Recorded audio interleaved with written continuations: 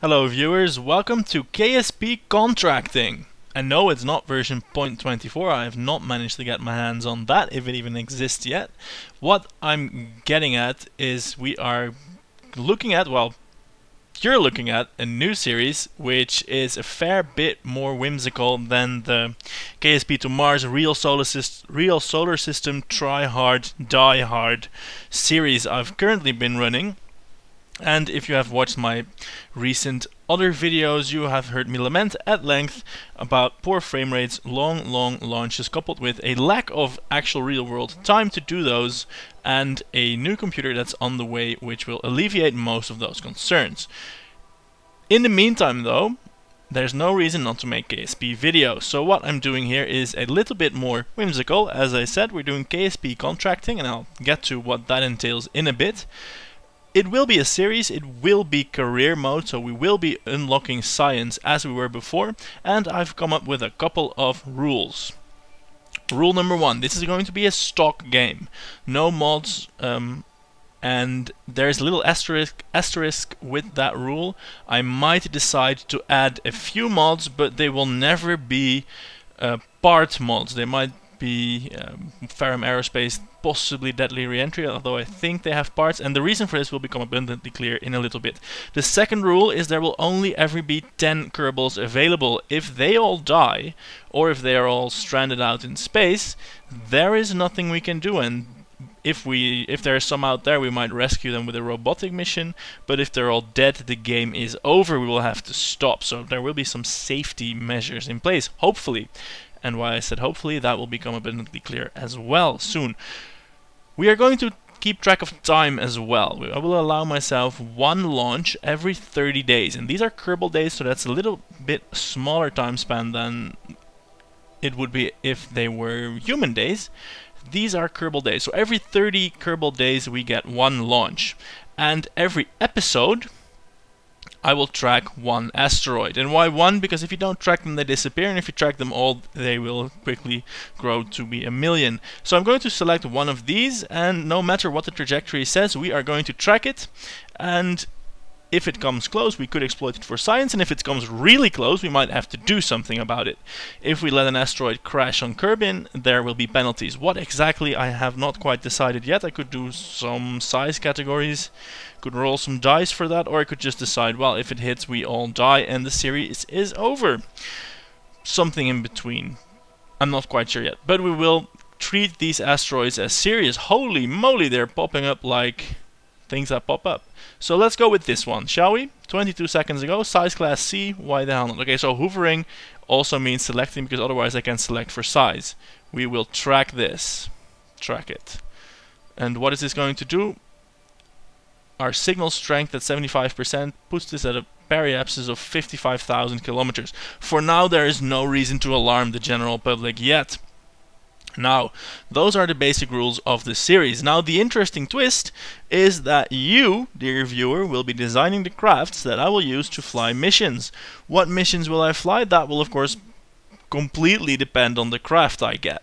Now, not to end this episode on a anticlimax, not flying a craft, I have thrown together a fairly whimsical homebrew craft to get it started and get the science off the ground. We will crew that with Wilfred Kerman, and my plan for this is that after every episode I will put the persistence file on the internet somewhere. You can have a go at mucking around in that and make a craft, and this is also the reason why I'm not going to use any part mods, so that any craft you use will be compatible with mine, and that the persistence file will be accessible to everyone, whether or not they run any mods. I'm a bit curious whether I'm going to get any submissions from you guys, because, well, let's face it, I might not have the viewership to pull something like this off, but we'll see that. And well, you can use Pastebin or Dropbox, or email them to me at mail@donlorenzo.eu. I'll put some of these links in the description as well. Make a forum thread at the KSP forums also for this nice endeavor. And if you happen to be a YouTuber yourself, have a nice channel with some nifty videos, then of course if you make a nice craft and I use it, I will plug your channel and share that. And well, you know, this is blah blah blah's vessel from KSP. Well, he does videos like this, like that, and then, you know, we can promote each other's channels a little bit, which is always nice. But the main goal, of course, is to have whimsical KSP fun and gather science, not die, and protect the planet from asteroids. All very important things. So a crew report from the launch pad. Keep that data. Can try an EVA report as well. For those ever important science points, keep the data. Board, and let's launch this ship. It has 2 stages and no decouplers, and it lifts off very, very slowly. I had experimented with adding boosters, but that didn't go so well. And because every life is precious, remember, only 10 astronauts will ever launch. Yeah, only 10 astronauts will ever fly. They might launch multiple times, of course. We need them to survive. And a slow liftoff isn't that big of a deal in the stock aerodynamic model, because going fast wastes energy quite efficiently. Yes, that's an efficient waste of energy. I said, oh dear God, I forgot something. Because there's no decouplers, the fuel drains from the top tanks unless you disable them. So we have gimped our upper stage. Not necessarily though. Maybe we can pump some fuel back from the bottom tank, because we want, of course, fuel in our upper stage. Well, this is going wrong already. Let's see how this goes, if we can get some of the fuel out from the engine before it burns it. And of course we also have to do our science reports and transmit them home. I think I'm going to transmit this one, because now that the engine is firing, we actually generate electricity so we can transmit. Yeah.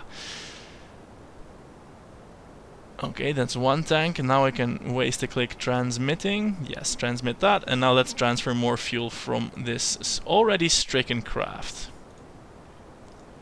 Only 1.5 tanks it was, so not too bad, and I think we can completely fix it using this. I wonder if this will get to space. I think it will get to space. It might even get into orbit. The requirements for that are not so large on this small Kerbin. But then again, this ascent is about as inefficient as they come, so we shall see. These boosters are not full, by the way. They function as fiery separatrons, so they didn't need to bring their full load of fuel. And it's time for another crew report. No, don't overwrite the existing crew report. Didn't I transmit that? Review report, transmit. Go. I thought I did that already, but maybe that was the EVA report. Anyway, time for a new crew report. Transmit that also.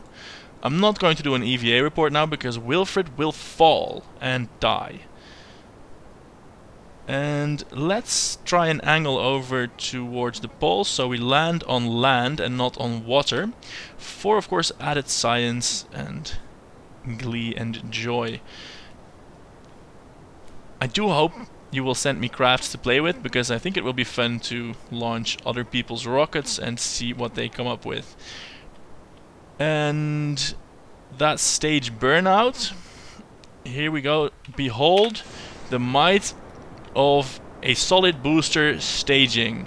Here we go. 1, 2, 3. Separate. There we go. Now throttling up the liquid engine here. And oh, of course, now we need to unlock the tanks. Oh, forgot to fill this one. Wonderful. Unlocking the tanks. Unlocking the tanks. And this will boost us further. Now we're really going somewhere. Let's have a look at another crew report. Yes, upper atmosphere, transmit that. We might even, well, we'll probably make it to space at least.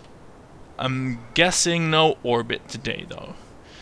We will land in a new place, that will give us some science, so that's good. And we will probably be able to do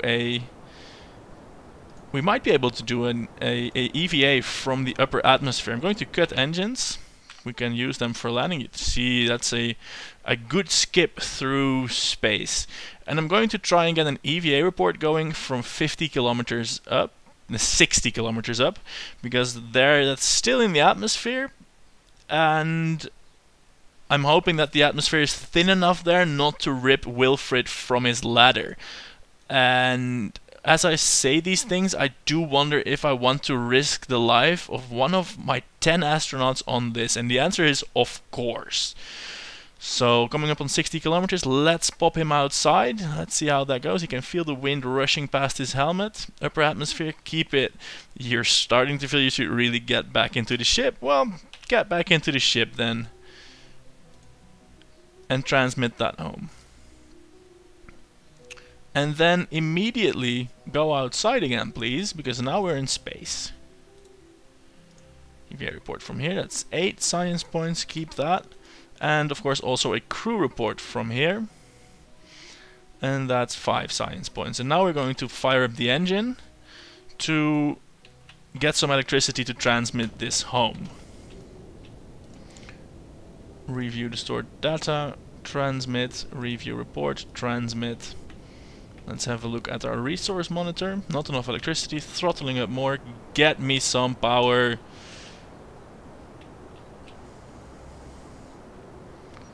Go on. I think it has transmitted, and now we are out of fuel. So that's a good space hop, and we can of course try to get some more EVA science over Kerbin's grasslands. We can recover that. We can't transmit it. Well, we could transmit one more, but we are not going to do that. We're just going to bring it all in with a bit of time acceleration, getting some EVA reports. Yeah, Kerbin's Highlands. We are rocking the science this first shot. And now that we're floating in space very, very comfortably, let me tell you what the rules will be for ship submissions. Don't worry, they will be simple. I will expect... Highlands, I think we had that already. Yes, dump the experiment.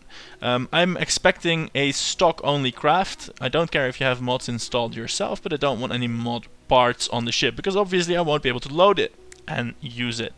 Also, I would like if you kept the part count on the launch pad below about 300. That would give me a semi-acceptable launch frame rate on my old computer.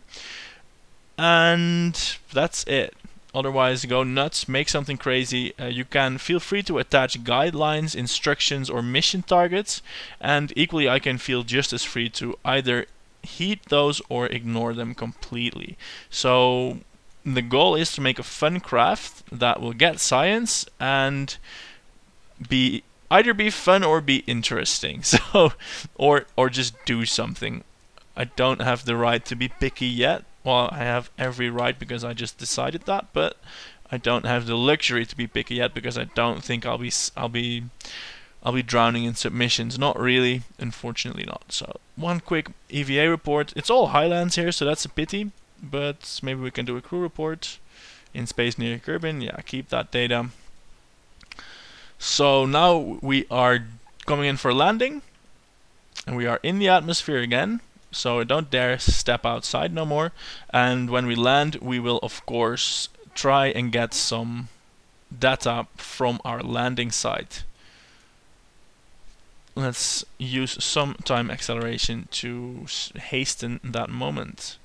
And of course, I want to deploy our parachute so that we may face the right way when it fully deploys and not... Ooh, I have a feeling we are going to experience quite a high number of G-forces. We are at 1700 meters per second and only 26 kilometers of altitude.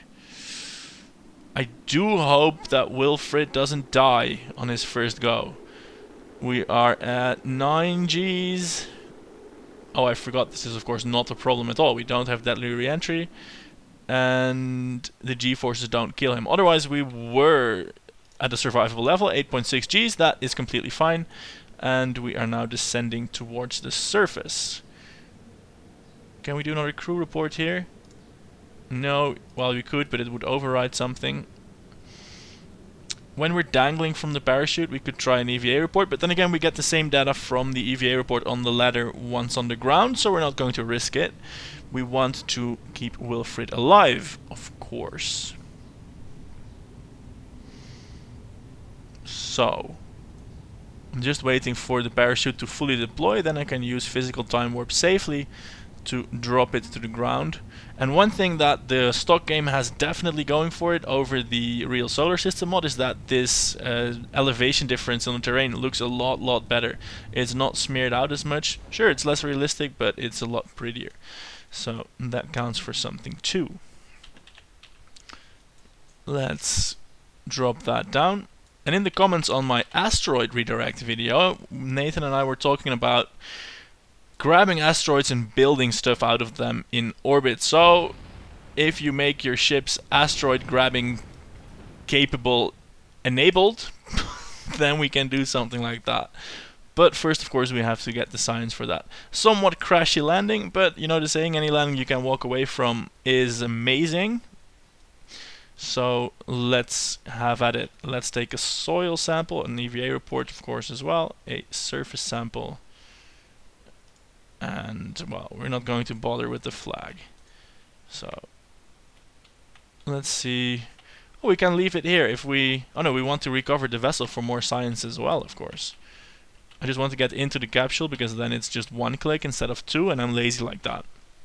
So, here we go. Science, a very basic first mission, but a good opportunity to lay out the rules and to skip that first tier of science for you guys. We have 60 points.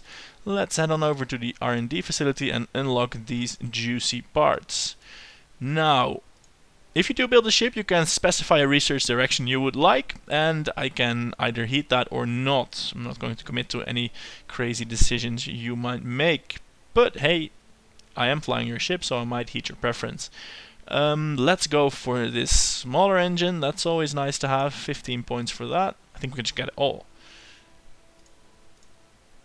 This has side separators, we need that definitely. 18 points for this, and 20 points for that. Let's get that. So we have the second and third tiers unlocked. I think that should give you a nice starting point to build some ludicrous rockets to get to the moon, to Minmus, to asteroids, or just muck about in orbit. All is allowed, everything is encouraged, and I'm looking forward to your submissions. This was Lorenzo. Fly safe, design amazing craft, send them to me, and you will see them in the next episode. Thanks for watching. Goodbye.